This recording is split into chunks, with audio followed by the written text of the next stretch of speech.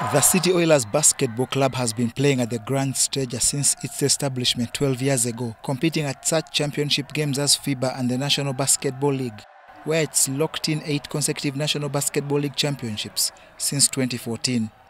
However, where it comes to big competition, none on the African continent beats the Basketball Africa League BAL Championship, where the team will make its debut next month. City Oilers veteran players like Tony Drileba and team captain James Okello acknowledge that playing at the BAL is a dream come true. It's been a long wait for us. The first time around, we fell short in 2019. It was very heartbreaking, and it took us a much longer time because of COVID to be able to get back to this point, and now to even just think about the games coming up, and we're part of the best 12 teams in Africa. It's a very unbelievable feeling. The team attributes its high-level play that helped it secure a BAL regular season slot last November in South Africa to adding new players like Fayed Bale, Titus Luwal and Jermaine Roybrook Jr. to the established stars like Jimmy Enabu and Ben Komakich. With the way that recruitment has been done is based on what we need as a team, depth, experience. Some of the new players can really play. I think the management has made the necessary adjustments to the team.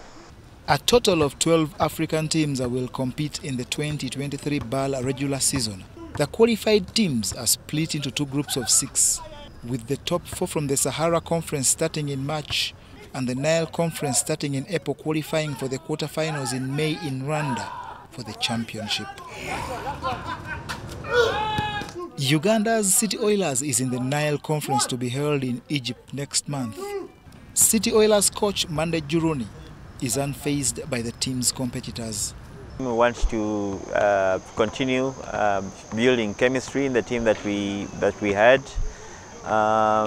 Obviously, there are some weaknesses that we saw in South Africa that we need to correct, and because of that, we might add in 1 or 2 players to reinforce the team.